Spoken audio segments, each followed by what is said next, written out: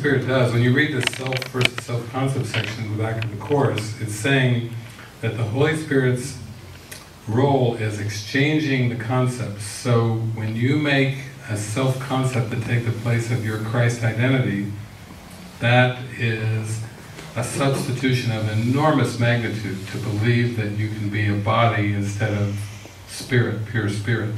That's the ego. That's the first substitution of illusions for reality. And then this, some of you have maybe seen the movie Inception, where there's all these levels. There's so many levels, seemingly, metaphorically, of dreaming, that you keep going down, down, down, descending into your mind being focused on time and space, that you forget that you're dreaming. You completely take on the role, and take on everything about the role. Very much like when you go to a movie theater and you're watching a movie, you don't just sit in there in the seat going, well, I paid, you know, £10 here and I'm going to watch this movie, and it's a movie, it's a movie, it's a movie, it's a movie. You don't maintain it's a movie mentality. You could, but for most people they don't. They actually get caught up into all of the roles and the drama and the emotion, and then they come out and they've had an emotional experience. Sometimes even more emotional than in their own families. It's quite intense, these movies they come out with now.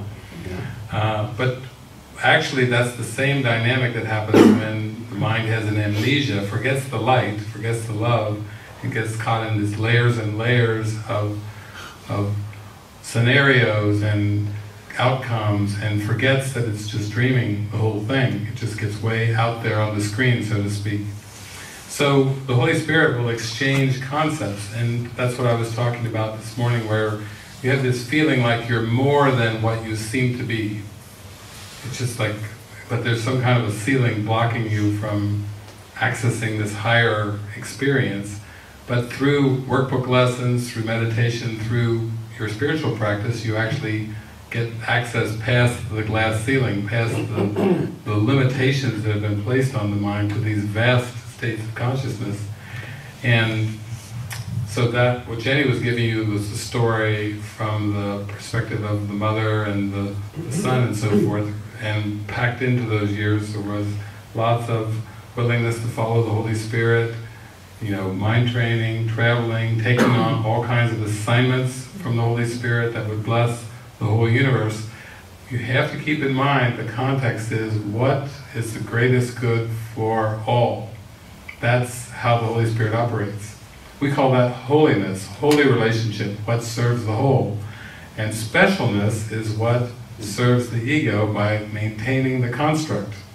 It doesn't want too many shifts and changes in the construct, because the ego is saying your worth, which is small, but your small worth is tied into these little constellations that have been made and focused on by the ego. And really no two people see the same world. There's just that there's common elements, like I've talked about, and you'll see that in the mini-movie tonight. I'll talk about the concept that no two people see the same world. It's all variable perception, and that's why there's so much arguing, disagreements, wars, conflict, because it seems like there's 7 billion egos, and each ego is seeing the world from a different perspective, and there's no universal agreement in this. Really, it's just one ego that has projected out 7 billion bodies with 7 billion private minds, with 7 billion sets of private thoughts. And no wonder it's the ego's world, because the ego is behind all of it. It made up all the relationships, it made up all the bodies, it made up all the ego ideals. It's thicker, it's deeper than you could even imagine or have a hint of. You know, and sometimes when people say, I'm afraid of, you know, from the old Christian perspective, I'm afraid that I'll be sent to hell and I'll burn in hell, the old hellfire concept. And I say, well, this perceptual, distorted world is hell. You know, you're dealing with it on a daily basis. You don't have to worry about burning in the fire. This is it. It doesn't get any worse or better than how you perceive right now, because there isn't an afterlife, actually, and there isn't a hell where you burn, those are just more ego concepts to keep you good and scared. You know, that there could be some kind of consequence of burning in hell or something like that.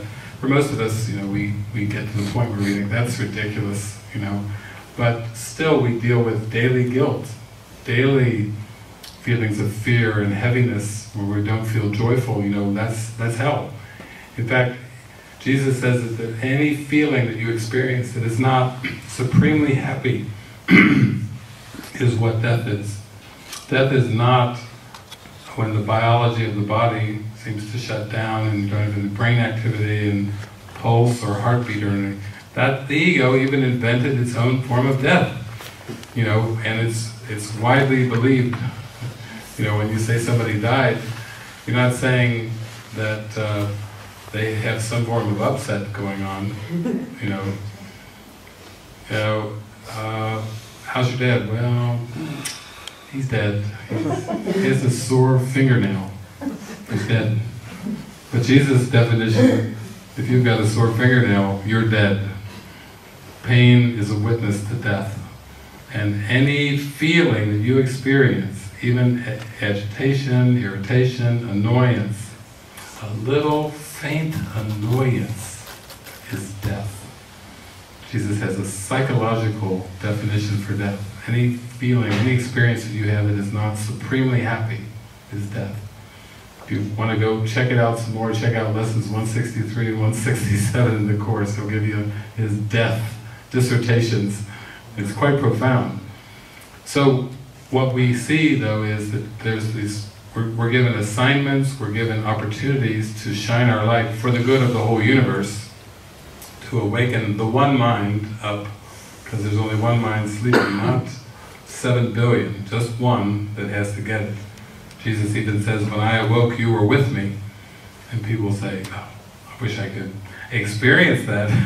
But he's giving a hint that there's just one mind, and you're either awake in the experience of heaven, or you believe that you're separate from God.